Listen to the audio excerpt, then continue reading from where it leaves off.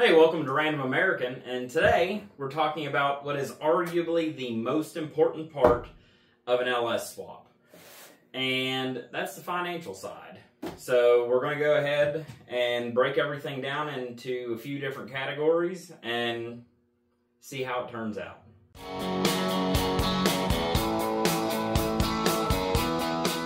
Okay, so whenever it comes to a swap, every one of them is going to be different. It doesn't matter if you have a photocopy of my truck and my setup, it's going to be a little bit different on each one.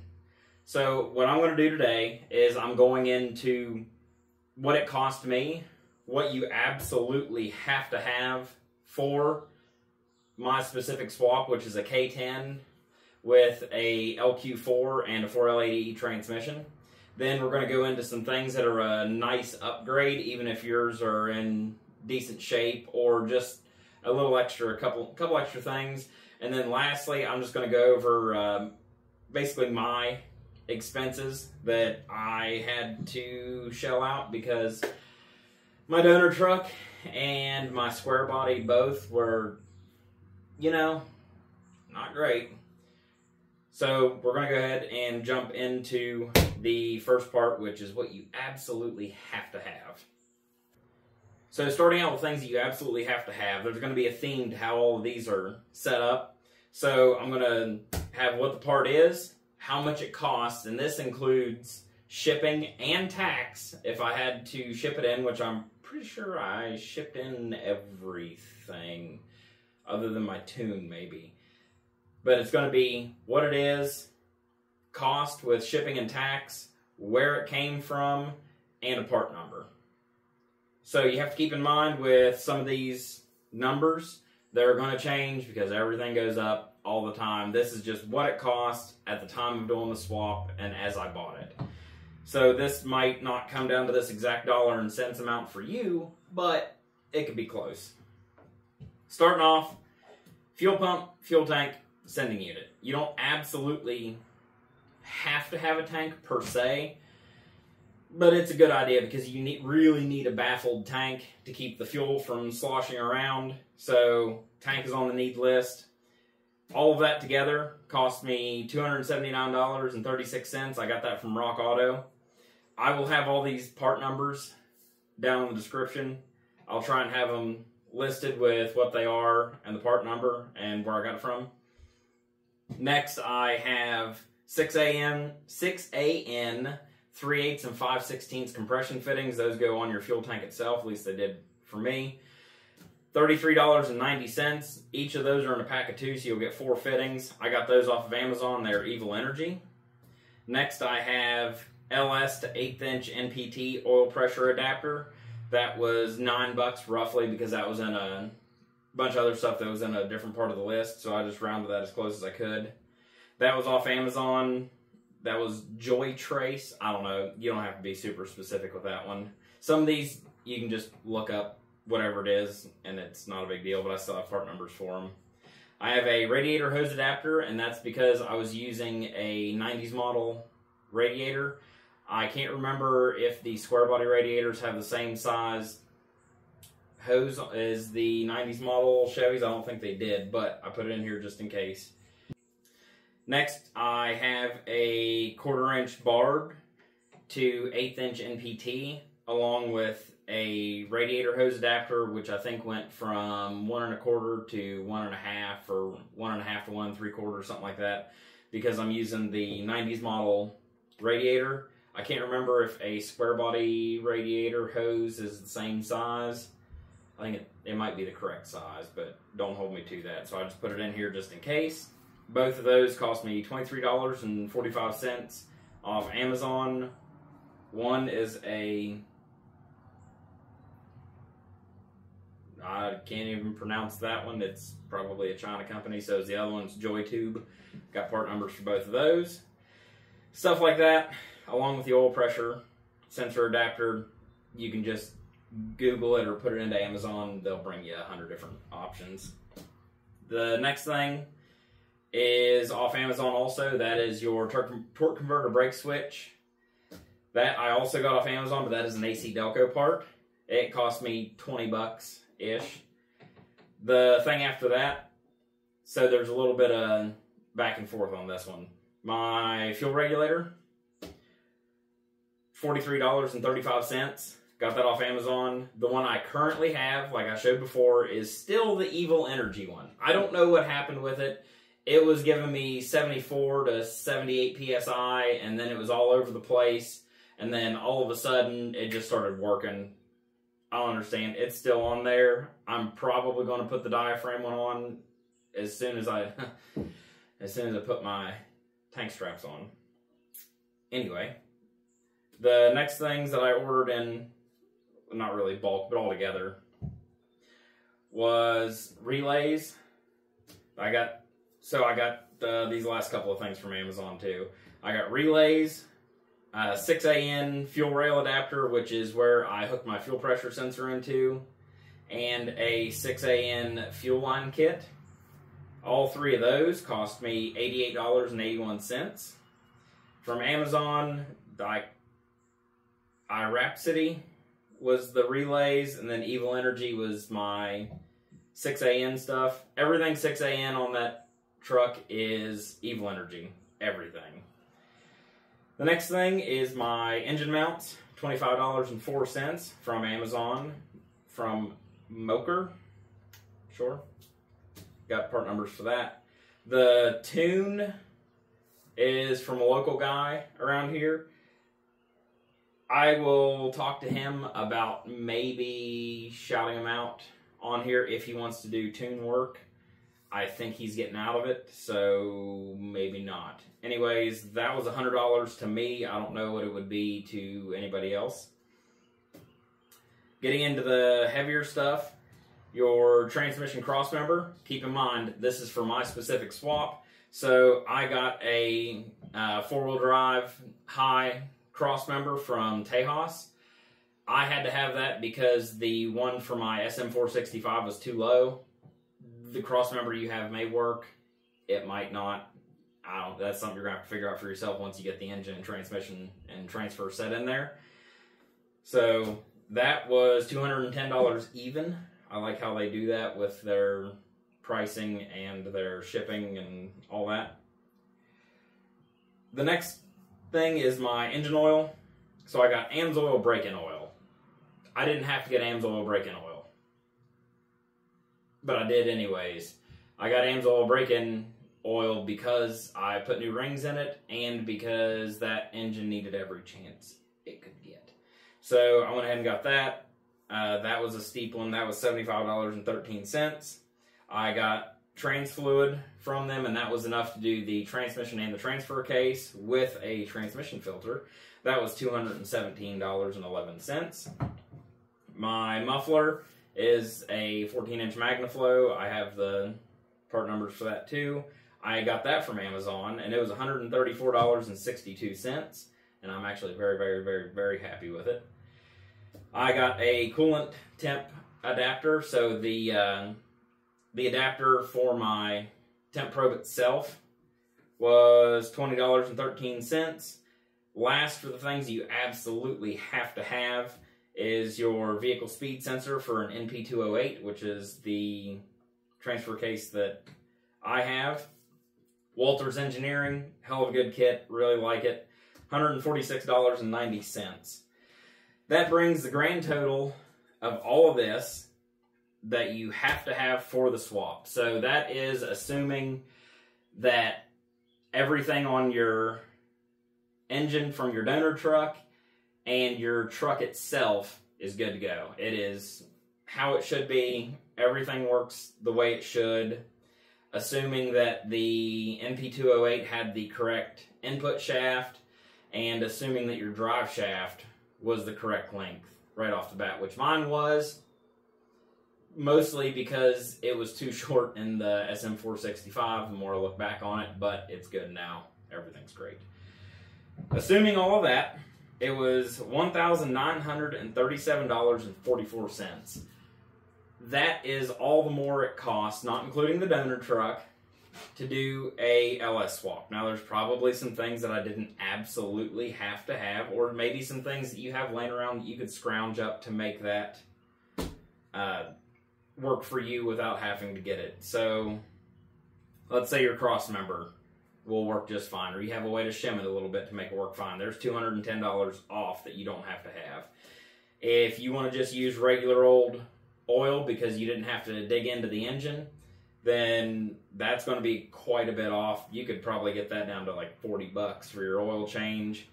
If your transmission, if you're able to save your transmission fluid, I probably wouldn't do that, but you also don't have to go with Amsoil.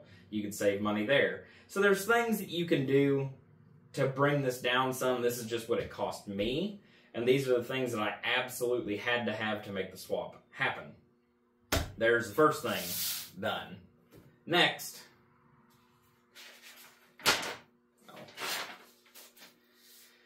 next is a list of things that I think are just a good idea. Things that I would definitely do again because they either made my life easier or they put my mind at ease. That just make sense to me. So starting out are motor mount bushings. Mine were completely shot, so I had to do them. But if your motor mount bushings are in good shape, you don't have to do it. But those cost me $73.74 from Rock Auto. Those are the energy suspension ones. Next, I got spark plugs, transcooler lines, and fuel tank straps. You don't have to do tank straps, but it might be a good idea. All this, it just might be a good idea. All those three things were $80.09 from Rock Auto. That was AC Delco for the spark plugs, Sunsong for the trans lines, and the fuel tank straps are Spectra. Okay. Next is the fuel pressure gauge. I upgraded to a glow shift. So the $40 or $50 one that I had that was a no-name, they took it clean off Amazon. It's not there anymore. You're not going to find it because it's a piece of crap.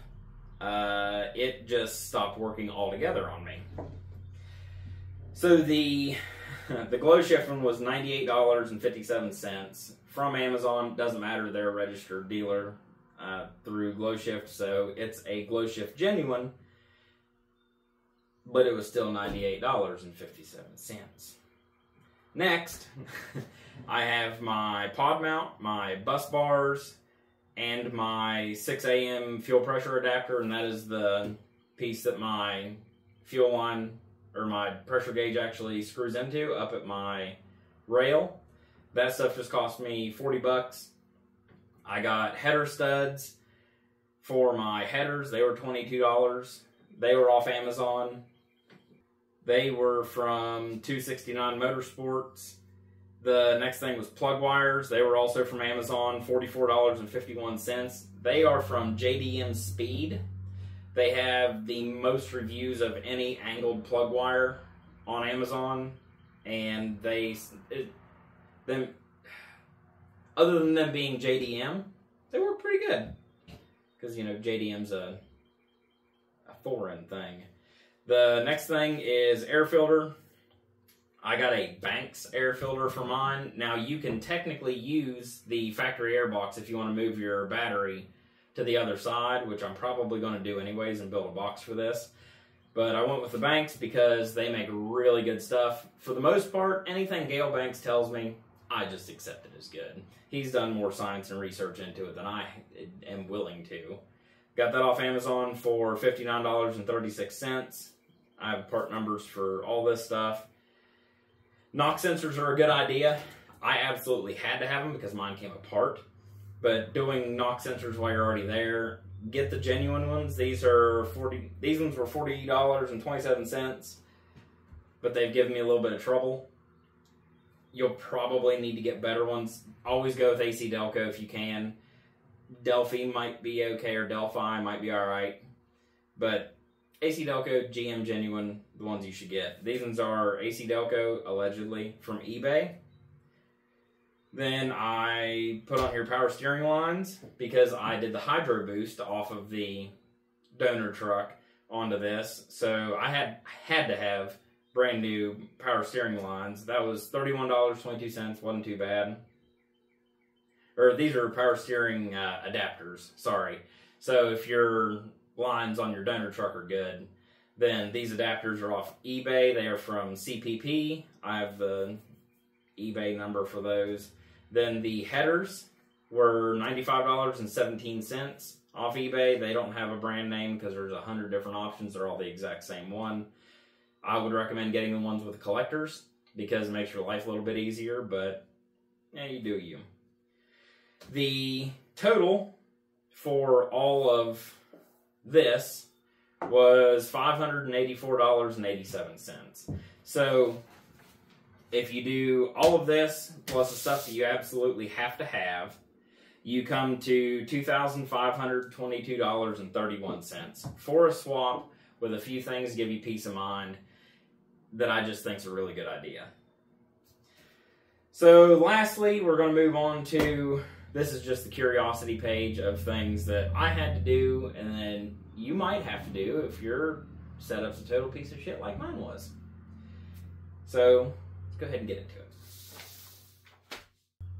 Okay, before we get into this too far, I have 387 subscribers as of right now, and I want to say thank you guys. That is absolutely awesome. I'd like to get to 1,000 before the end of the year, but that being said, all of you guys that are here right now, you guys are fucking awesome. Because I know guys have 10, 20 million subscribers, but I just want to put it in perspective. So you have 387 people, say, sitting right in front of you, and you're sitting here talking to them, and some of them actually want to hear what you have to say. And that's pretty cool. So thank you guys, and if you're a new viewer, I recommend, well, not really recommend, but I ask you to subscribe because it means a lot to me.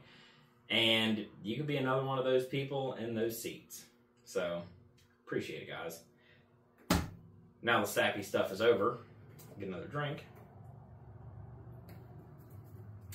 And we can move into stuff that I had to buy. Because I'm dumb. First, a full gasket and ring kit with all my bearings. That was Engine Tech. The parts are alright, but I did have a problem with my thrust bearing. They wouldn't help me, and Rock Auto is about useless. So take that as you will. The parts themselves are alright, but customer service. Anyways, that was $418.34. Power steering lines, because mine were rusted in half, $25, and that was for both of them. Up next are my transcooler fittings. They were pretty screwed up, and these are the fittings that actually go into the transmission themselves. They were $45.02. My oil sensor line, because the 3 gauges that I had, the sensor line was plastic, and I think I broke it. I don't know. But that was $14.79. The crank sensor pigtail that fell apart on me was $12. I got wire loom and wire loom tape. I got the longer things of wire loom. I think they were 50 foot, 25 foot. I can't remember. That was 1/2 inch, 3/4, and 1 inch. The next thing is my wire loom and wire loom tape. The wire loom is 1/2 inch, 3/4, and 1 inch. So that was 3 separate rolls of that, and wire loom tape, which came in 5 little rolls. That was $103.07, but I kind of had to have that to make everything, you know, not terrible. Then comes my transcooler adapters for my radiator itself. Those are $13. I had to get front accessory bolts because I lost mine. That was great. $39.20. I got a 2-inch roll of rubber, and that was for my tank strap gaskets. My anti-squeak stuff, that was $24.38. My knock sensor harness, because that was very much junk, was $13. The fuel rail that I had to get off of eBay was $58.86. I had to get a transmission dipstick, which was $23.63 from Speedway, and I thought that was really nice. Then I had to get a speedometer. That was off eBay for $30.73. Update, I really like that speedometer. I might leave the part number for that down below too. There will be a few things in here that I really liked that I'll leave down in the description also. Had to get injectors off of eBay. One of those was clogged, imagine that. That was $89.18. I had to get an oil dipstick cable because I ordered the wrong oil dipstick tube. And it was too short, it was for a shallow pan, so that was wonderful. That was $24.44. The oil dipstick tube itself was $39.03. So I could have just got a factory one for the same price, but because I'm an idiot, I didn't. I got the pedal mount from Tejas. That was 50 bucks. Then the truck wiring harness, so all of the wiring for my lights and all of that was 91 bucks. And that came with a fuse box and all. You saw me wire that all in.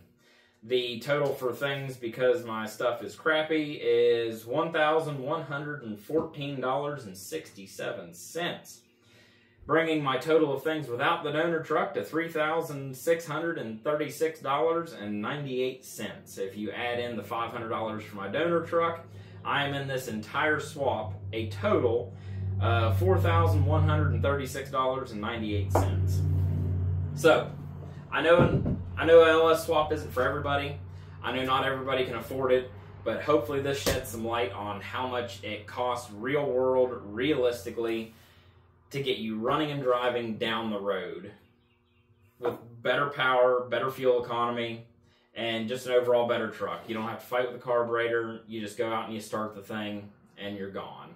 I didn't add anything fancy to it like air conditioning, or I didn't add a cam. I didn't do none of that. I just wanted the truck to be exactly as it was, but better.